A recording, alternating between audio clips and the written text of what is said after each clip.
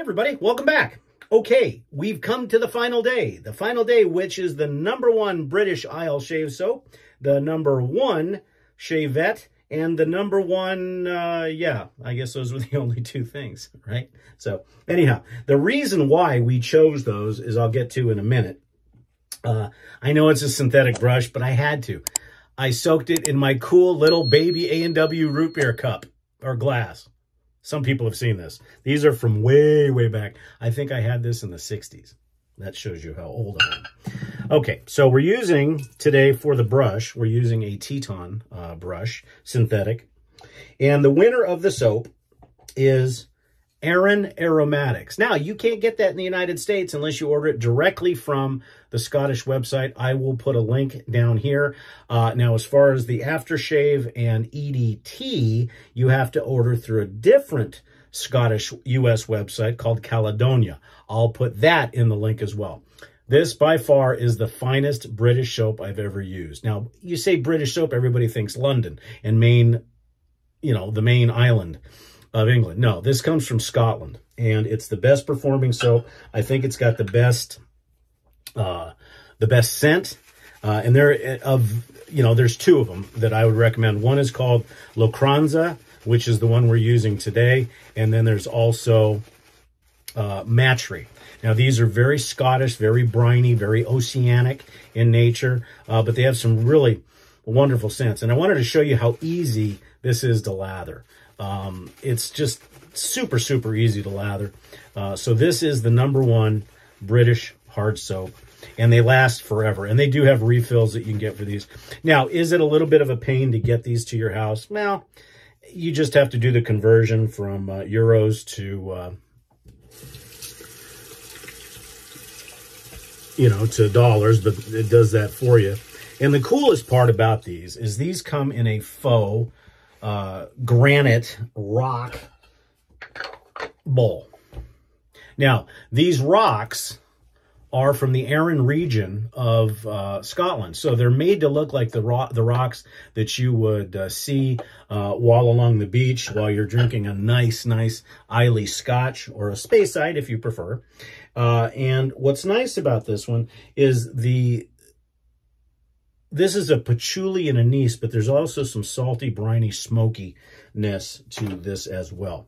So we'll go ahead and get started with our lathering, and then we'll go into the shavette itself. But I wanted to show you how easily this stuff lathers off the bowl. You can obviously scoop some out into your bowl if you want to do that. And here's a pro tip. do not drop this soap container on the ground anywhere near your foot, or I guarantee you that the next thing you'll be doing is you'll be going to the emergency room. Because this thing with the soap in it probably weighs 4 pounds. Yeah, probably 4. In fact, let me get my engineer to come over here and tell me what they think this weighs. Engineer! Oh, engineer! We need a scale. How much would you say that weighs? 3 pounds? 4 pounds? 5? 6. 6 pounds. Oh, I'm going to go measure it. Okay. She will be back in a moment to measure the exact weight of that rock that has your wonderful soap in it. So, as you can see, it's still pretty pasty. But if you're planning on shaving with a DE, there is no way you're not going to get this thick and cushiony enough for you. If you're shaving with a straight, you can thin it out, and you can add as much water as you can. This soap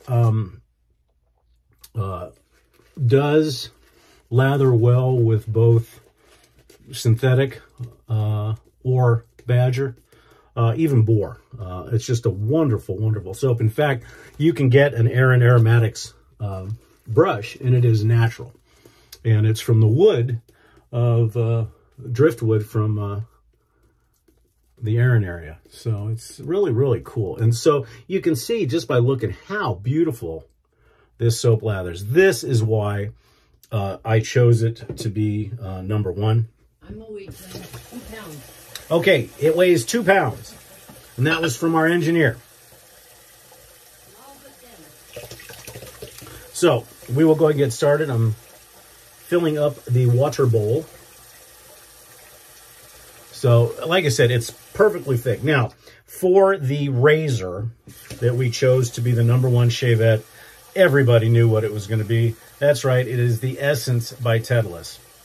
Having been a straight razor shaver for well over a decade now, this is the closest to an actual straight razor that you will ever get, in my opinion.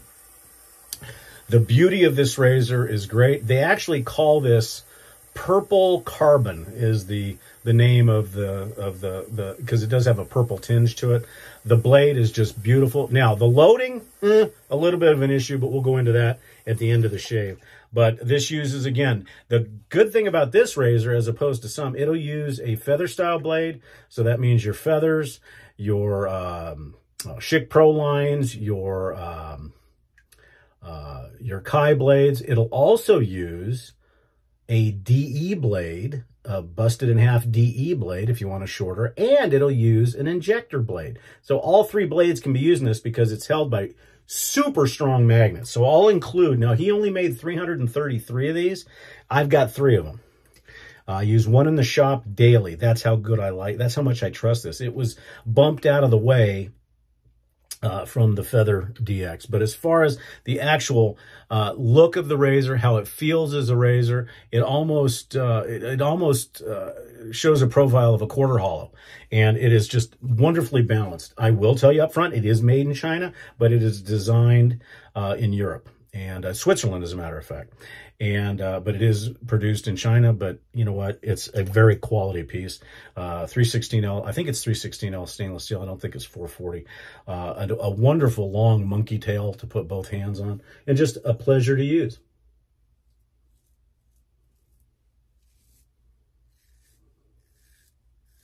It is also the smoothest of all the Shavettes that I've ever tried. Just wonderful to use. Now, I believe, I can't remember, but I believe this is my first usage of the 3rd one, because I've got one, the one I had been using is in the archives, just in case. And this one is brand new. And then I have one that I use daily at the shop. And I have been, I'll be honest with you, I have been using it more and more for the actual straight shaves, depending on the person's beard. And, you know, for my basic economy shave, I use this. And then I break out the other straight razors, the real straight razors.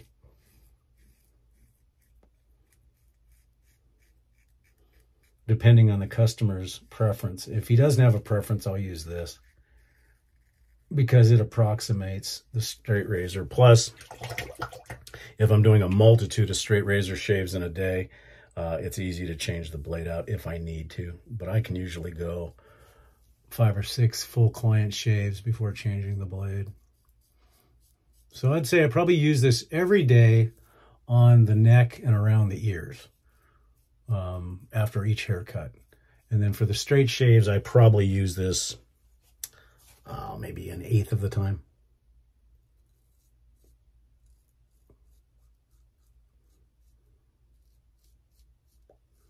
But by far, this is the smoothest of all the Shavettes. And it should be noted that this soap, of all the soaps I have in the den, this could very easily be considered one of, if not the top soap in the den. Currently, the top soap in the den is CBL and his Orion. And all of his other ones are great too. But this one could challenge it. But it won't, because it's so hard. It's hard to get. And I've got all the shaving stuff that they offer, except for After the Rain. And I'm not sure if that's a unisex scent or not, but the the notes are great. And you can find the scents, like I said, on Caledonia. And like I said, I'll put those links at the bottom.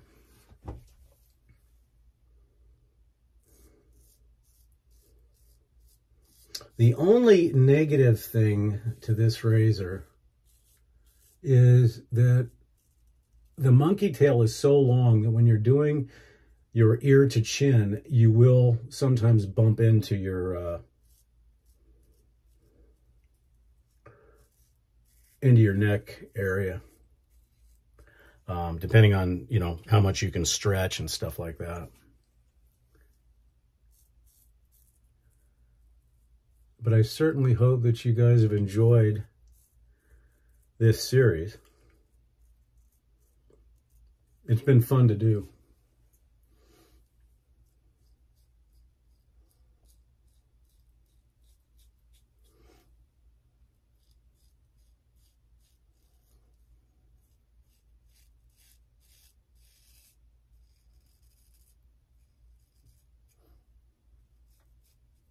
And like I said, the hardest part of this razor is doing this part. Now, I guess you could adjust it this way, but you're still going to hit it up against your chin. I like to have the stability of having it locked in, so I just adjust it accordingly.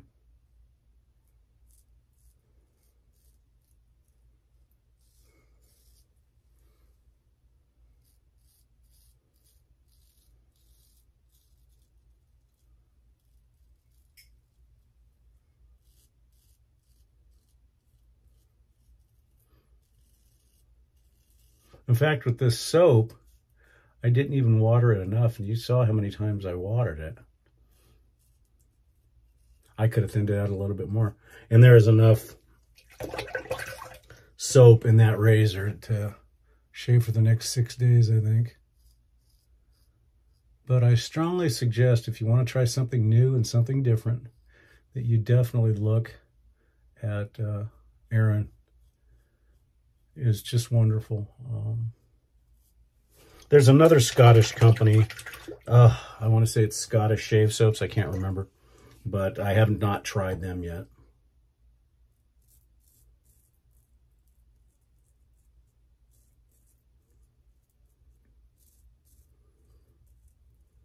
And Arran Aromatics has a bunch of other stuff too.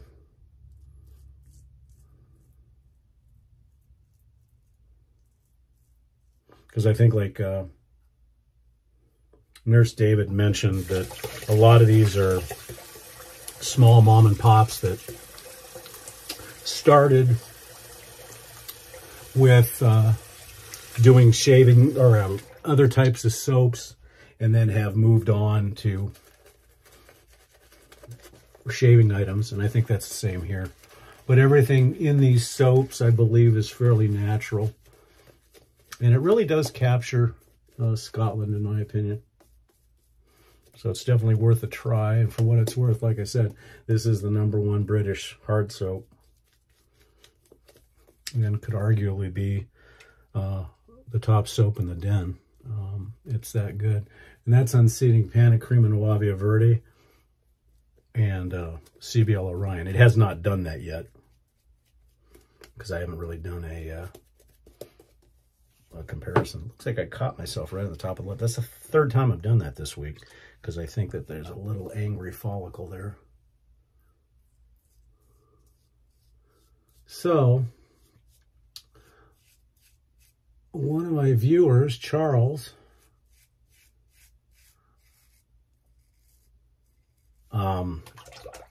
as I've been doing these series based on what you viewers want to see.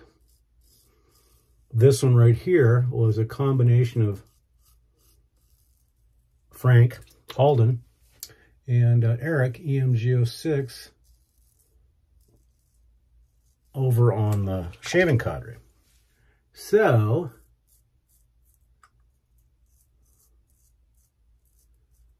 next week, thanks to Charles, his suggestion was that I have Mrs. Why, I did a number today. Mrs. Barber Dave, choose my shaves for the next series, which will be Sunday, Monday, and Tuesday of next week.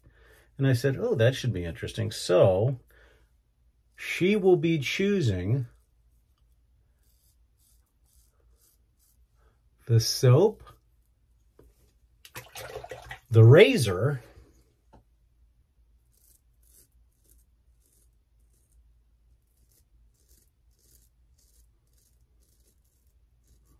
the aftershave,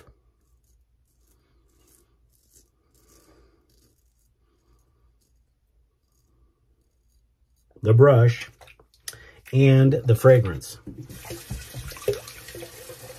So that should actually be a lot of fun.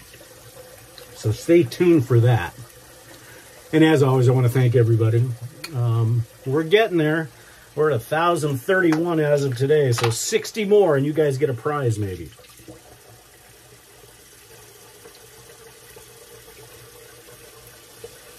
We had a great Drinks and Daves last night, probably the most interactive we've had. So make sure you come and check us out. And please, please, please subscribe over there.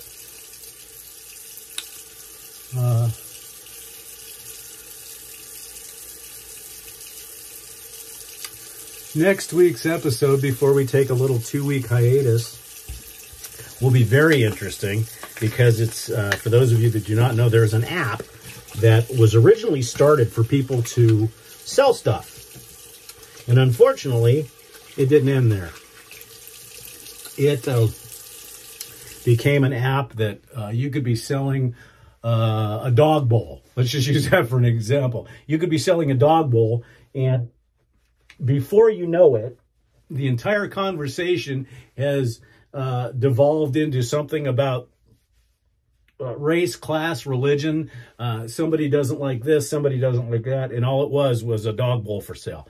So we're going to have some fun with that, and we will be reading excerpts from next door. Of course, we won't be putting people's names in, obviously, but we'll have fun with that. So please join us and bring your next door stories with you, because we do have our barflies in our lounge, and they are becoming more and more active, and we certainly appreciate it.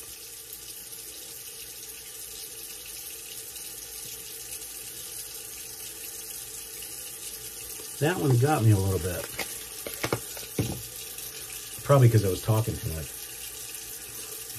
Okay, for our, to go along with the patchouli, the anise, the salty, briny, we're going to be using Quinn's Lavender today.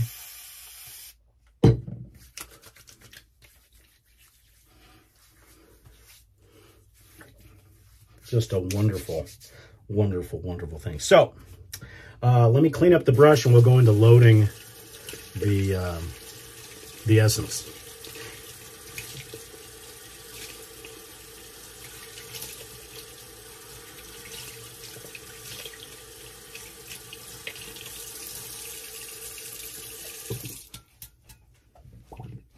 So again, our brush today was the Teton. Just a wonderful brush. This was gifted to me by an old friend of ours by the name of Scuttle Soap. So thank you so much for that. And the razor, again, the winner of the Shavette Shootout is the Essence by Titleist. Now, I will tell you, this is not a cheap tool. This tool is north of $300, but it is worth every single penny. Like I said, I got 3 of them, and then they no longer, or at least he's out of the stands, but definitely look into this. It uses multiple blades, and it's worth, in my opinion, every single penny. Okay, for the soap, again, we used Arran Aromatics, and this one we're using today is La Cranza, and we will put the link to Arran Aromatics and Caledonia so you can get both. Now, they don't have an aftershave. They have an aftershave balm. Now, this is very nice. I don't usually use balms in the summer months, but again, to go with that, and this is all you need. In fact, that's probably too much. I'll probably add a little bit of water because this emulsifies pretty quick. But it's got the same scent as the soap. Yeah, it's way too much. but it emulsifies very quick, and it gives a nice base to that, to add the fragrance to. And the fragrance is an EDT, but it's an EDP strength. And again, Arran Aromatics Locranza. Beautiful, beautiful presentation. Very plain, but just wonderfully Scottish. So if you like, oh, when you first get the whiff of this, because it's very strong, it smells boozy, oceany. It's just wonderful. Yeah, if you're a Scotch fan, or if you're just a fan of oceanic, briny aquatics, you're gonna love this. So I didn't use any talc today. Boy, that's odd. Usually I do that. But anyhow, that's it for today, guys. I certainly appreciate you joining us. We really appreciate it. We had a lot of fun with this series. And again, next week the series will be, what would Barber Dave's wife choose for 3 days? That should be an interesting one. So once again, I'm Barber Dave. This has been Barber Dave's Barbershop at Home. Come see us at the Cadre. Hope everybody has a great, great day and a wonderful week going forward. Take care.